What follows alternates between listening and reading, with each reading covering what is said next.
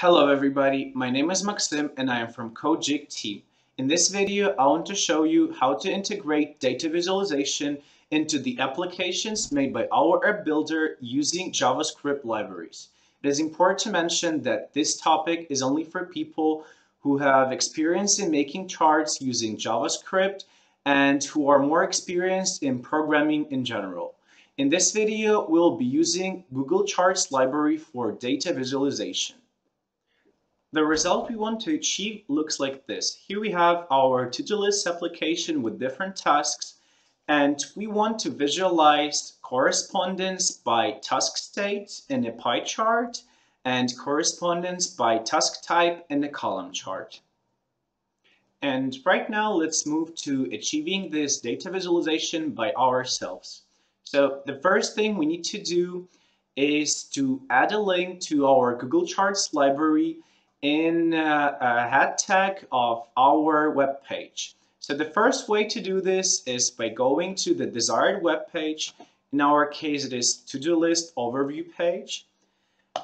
Going to the editor of this page and pressing on this setting button and going to the option page head entries. Open editor.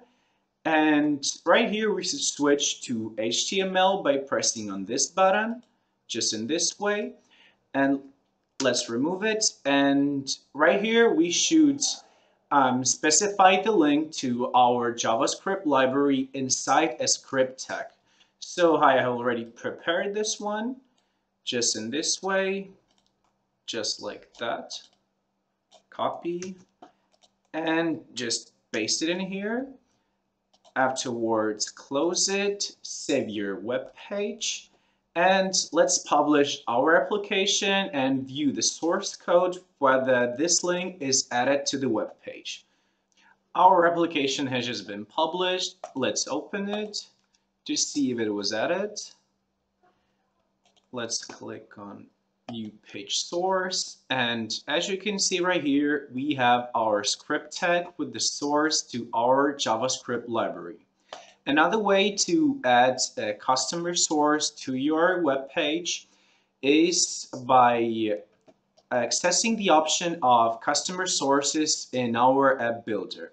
For this option, you will need to have a JavaScript file of the library you want to load. So let's move to the custom resources in this way, and let's click on upload resource just in this way, and downloads, and let's choose our Google Charts library. And as you can see, it is just uploaded, and right here you can choose whether this resource is active for now, whether it shall be used for all of the web pages, and whether it will be used in loaded action. So let's put tick on use and loaded, as we will need to see it later. And right now we need to add this custom resource to a specific web page of our application. Let's move to the web pages folder, click on our to-do list page just in this way. And again, go to the settings button of our web page and to the option custom resources. Right here, we already have our loader.js, and let's just add it right here in this way and just close and save your web page. And right now, let's talk about the general way we organize data for visualization in our app builder.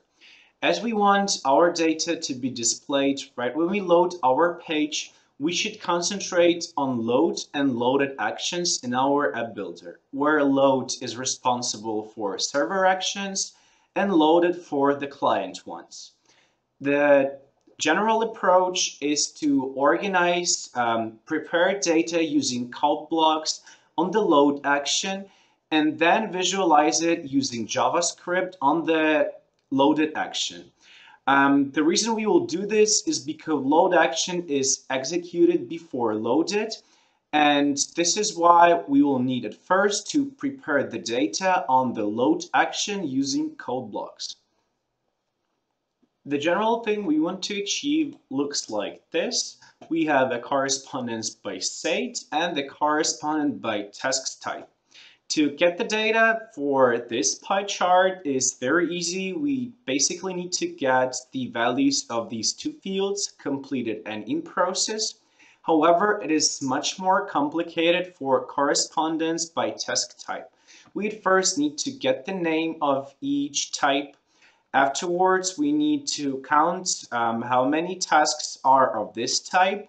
And the difficult thing is that there may be numerous types of tasks, as user is free to create his own categories. And right now, let's try to get all of this data.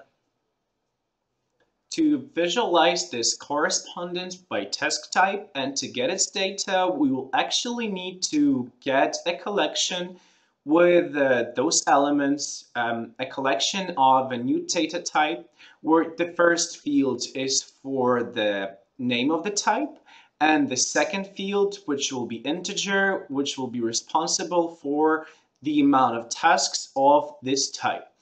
And to do this, let's go to our app builder and create a new data type. And we will make it as a transient one because we do not actually need to store any instances of this data type in our database. They will be always changing, and this is the reason we make a transient type, just in this way. So let's call it return for correspondence by task, just in this way, by type, create, and right here let's add two fields. The first one is going to be a string one, which is going to be responsible for the name of the type. Let's just call it type, and let it be string with translations, just in this way. And the second one is going to be integer, which is going to be our count of a specific type, integer. So create. Right now, let's move to our web page, our overview page where all the data will be visualized.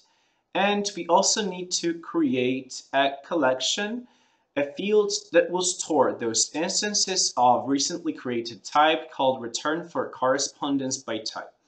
Let's move to our page and let's create a collection.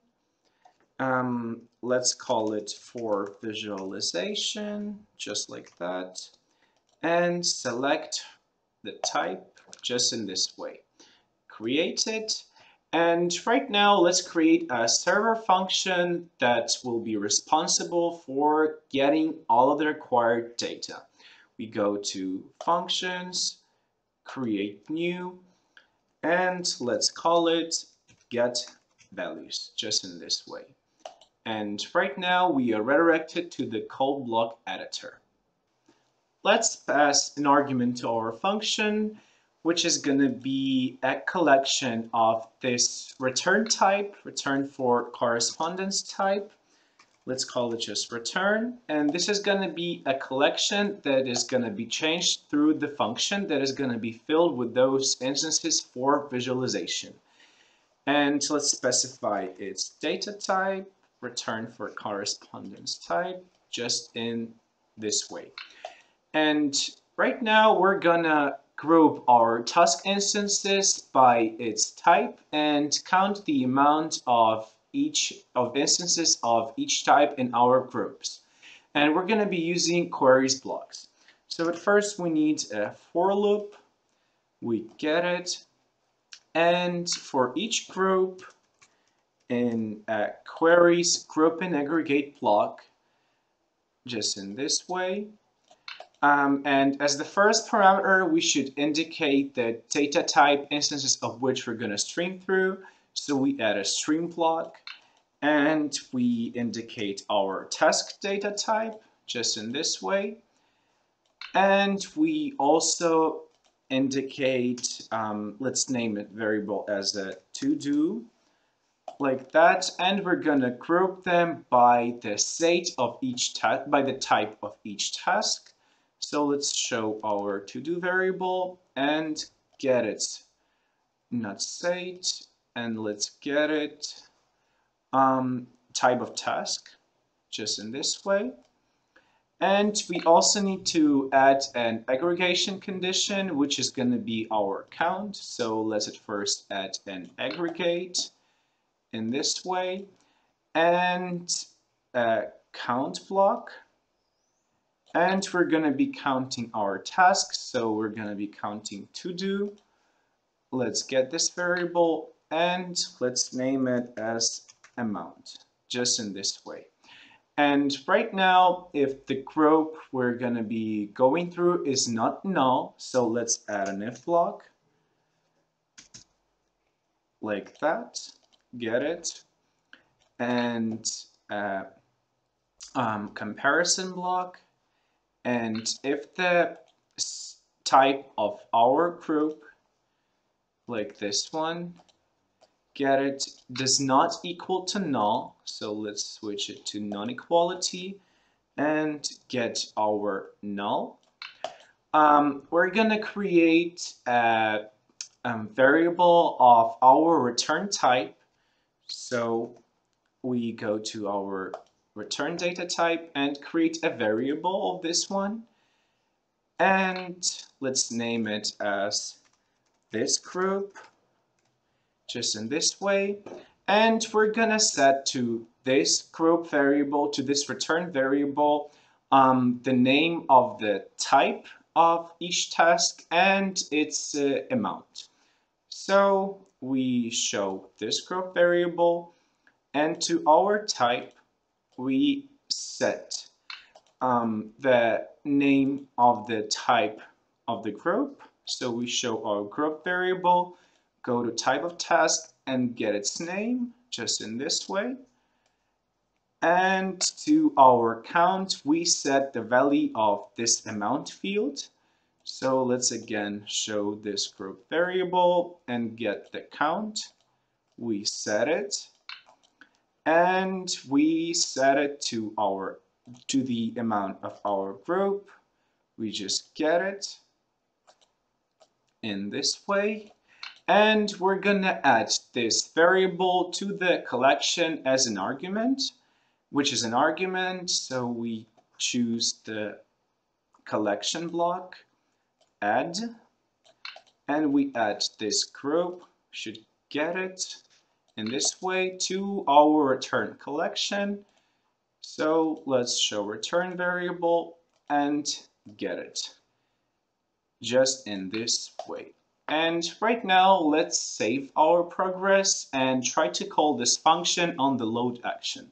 So let's just save everything, move back to our data type, and go to our load action, just in this way. Here we have some things that we were making for our overview page.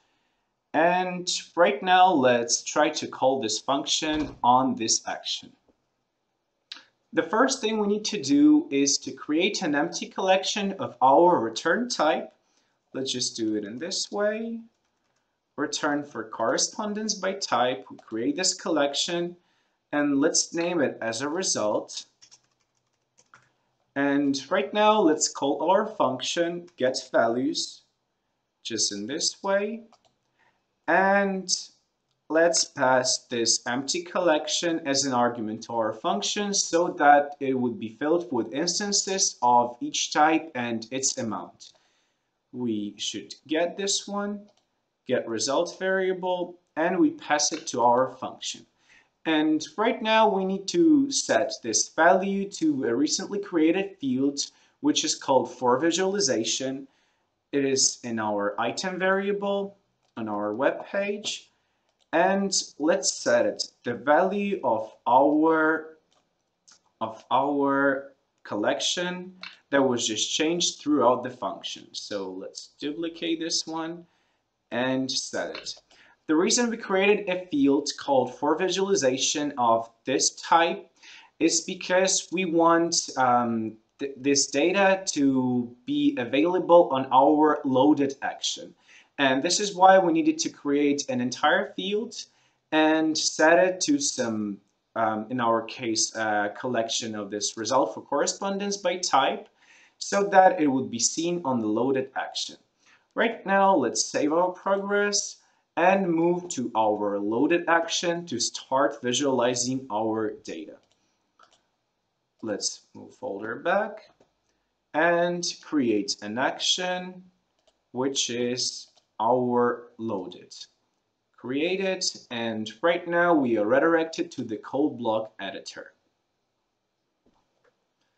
Generally, Google Charts to visualize takes as an argument array of arrays, and this is why at first let me add some native code to our loaded action, just in this way.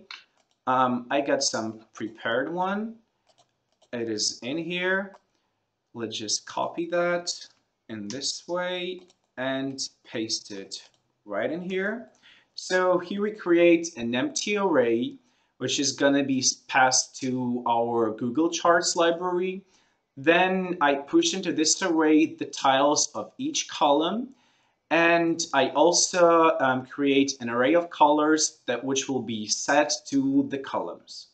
So we just save it, and let's move on. And right now we should iterate through the collection of the data of our return type that was created on the load action. So we get a for loop just in this way. We get this one, and for each task in the collection of our instances, so we show our item variable and get this for visualization collection. We get this one. We need to push into our visualized array an array where the first element will be the name of the type, the second one will be its count, and the third one will be a color of the column. And we do this by native code. We do it in this way, and let me just copy this code for now, just in this way, and paste it right here. We save it, and as you can see, at first I choose a random color just in this way, and afterwards I push an array to our existing array, where the first thing is the type, the next is the count, and then a random color. But we need to actually get from somewhere this type and count variables. So we set the first variable, which is going to be type, and we set the second variable, which is going to be our count, just in this way. And right now, let's set some values to those arguments, type and count. So as for the count, we should just get the count of this instance. So let's show our variable and just get this count. We set it right here. And as for the type, we should get the type out of this variable. So let's get this count. Not count, type, and we get it. However, as it is our multilingual string, it is not just a string for now. We should at first get a specific translation to set it to here. And the way we do this, we go to our text blocks and select the block get translation. The first argument we pass a string, because basically in our app builder, multilingual string is an object where the keys are different translations and different languages, and the values are different according translations. And right now we should get the language. For now, let it be the English one. So we need to do this by this way. We go to fetch instance and choose the data type called locale. just in this way. And right here, we choose the language. In our case, it is English. Let's fetch it. Let's drag it right here. And let's just call it N. And we need to get this variable just in this way and set it to our function as a language argument. So the data is prepared, and right now we are ready to draw our charts. However, Google Charts library needs to know where to draw these specific charts. And we're going to be drawing them in two separate group boxes. And at first, we need the Google chart to be able to identify each group box. This is why let's save all the codes and let's move to our web page, just in this way, and go to our overview one. And right now we should set some IDs or data identifiers to our group boxes. So in this one, we're going to be drawing the correspondence by task type. Just in this way, let's move to the folder Advanced by clicking on this group box and write an ID for it. So let it be tasks columns, just in this way. And as for this one, let it be tasks by chart, just in this way, by chart, and we're done. Right now, let's save our page and move back to the code block editor, just in this way, to-do list, and let's choose our loaded action. The data is prepared for our column chart, and right now let's prepare all the data to the correspondence by task state for our pie chart. Let's just create two integer variables, just in this way, integer, create variable, and let's duplicate it, and let's just name the first one as finished and the second one as unfinished, just in this way.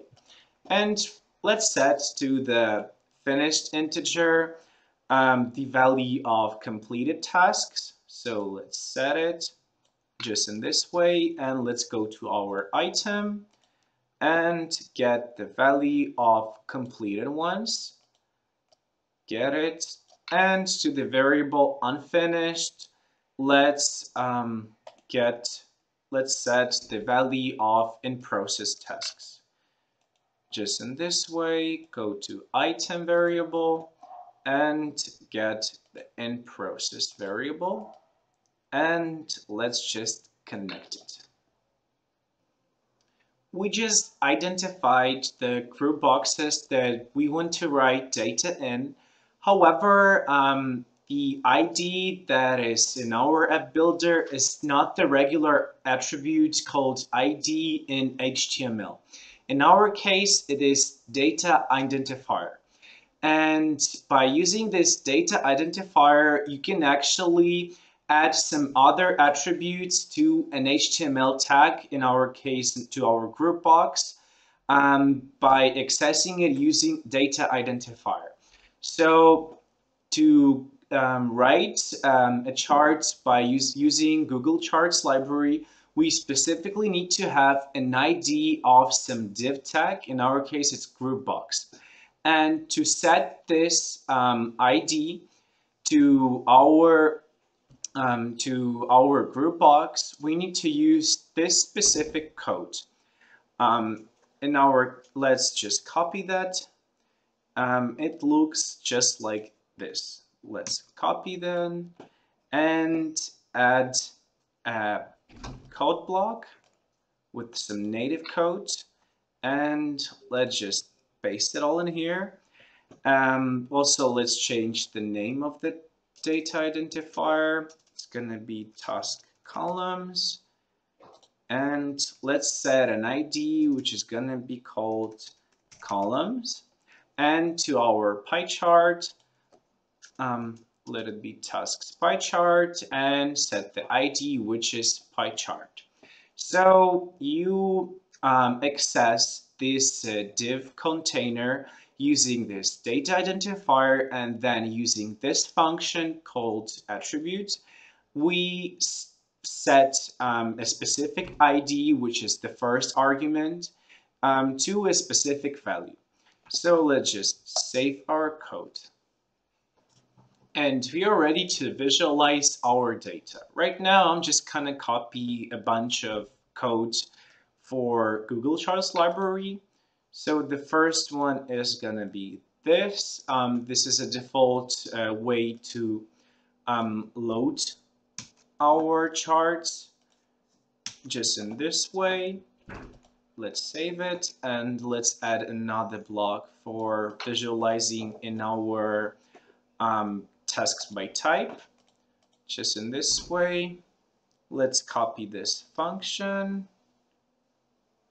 in this way and paste it right here, just like that. Right here in this document.getElement by ID, we indicate the ID, and our ID is, let's check it at first. It is columns, so let's indicate it right here in this way, columns. Let's save it, and right now let's execute another function which is responsible for a pie chart. Let's load it at first. Let's use a piece of code, just in this way. Save it, and right now let's copy the entire function just in this way, like that. Let's copy that and paste it right in here, and let's also indicate here our recently created variables, which was finished for closed tasks and unfinished for open tasks. Just like that, we save it, and right now let's save our progress and publish our application to see the final result. Our application has just been published. Let's open it to see if it all worked out. And as you can see right here, we have both of our charts, correspondence by task type, correspondence by state. And right now, let's again move through some main conceptions that we looked through in this video. So the basic approach to organize data, to visualize it in our app builder, is to organize it prepare it using code blocks on the load action, and afterwards visualize it on the loaded action.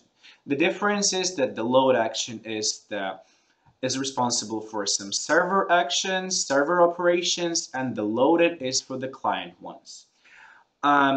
Afterwards, to make your functions work a bit better, and if you want to get some specific return type like we had in our case, you need to create a transient data type which will not be stored in a database, but will be used in some of your calculations. The next thing is about the string in our app builder, because if you want to get to some specific string value, you need to use get translation block, because by structure, our string is multilingual and we have numerous translations, and using this block, you will get access to some specific translation. Then, as per using such inputs in our native code blocks, to get access to them, you need to use this specific syntax, as you can see right here. Looks like that. Lesser signs, then percent, close like that from both sides. And the next thing is for letting some of your libraries to know where to do some action, where to perform something. So the first, for example, we needed to draw both of our charts in those two group boxes. And to let Google Charts know where to do that, we at first set a data identifier to our group boxes, and then we needed to add those ID attributes to our group box using this function. As you can see right here, we indicate the data identifier, then we call attr function and pass right here two arguments, where the first one is the ID or some other attribute, and the second one is the value of this ID. And basically, I guess that's all. This is all for today's video. I hope everything was clear for you, but please do not hesitate and feel free to contact us if you need some extra support. Bye.